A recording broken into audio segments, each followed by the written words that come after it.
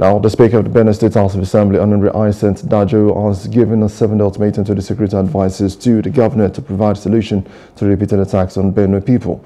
The directive came under matters of public importance after lawmakers at the floor of the House expressed their grievances following loss of lives by the attacks.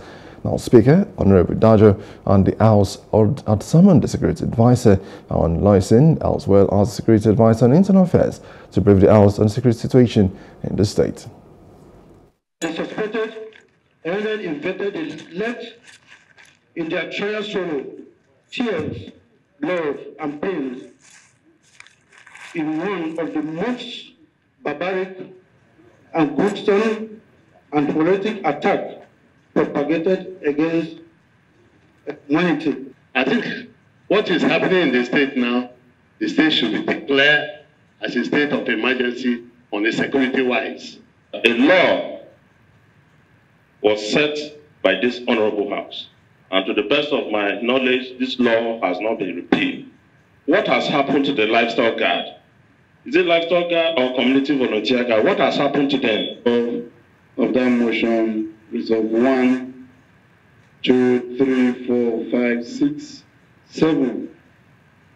They are all taken, right? Now, not feeling satisfied after deliberations, the Speaker gave a 7-day marching order for them to come up with a solution by Tuesday. Security advisor on external, the security advisor on internal, the two commander. Today is Tuesday, and we are giving you marching order between now and Tuesday. Arresting Fulani and their cows is not a hidden thing. If you do, we know.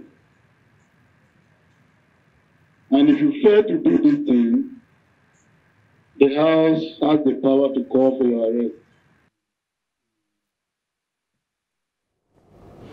Hello, hope you enjoyed the news. Please do subscribe to our YouTube channel and don't forget to hit the notification button so you get notified about fresh news updates.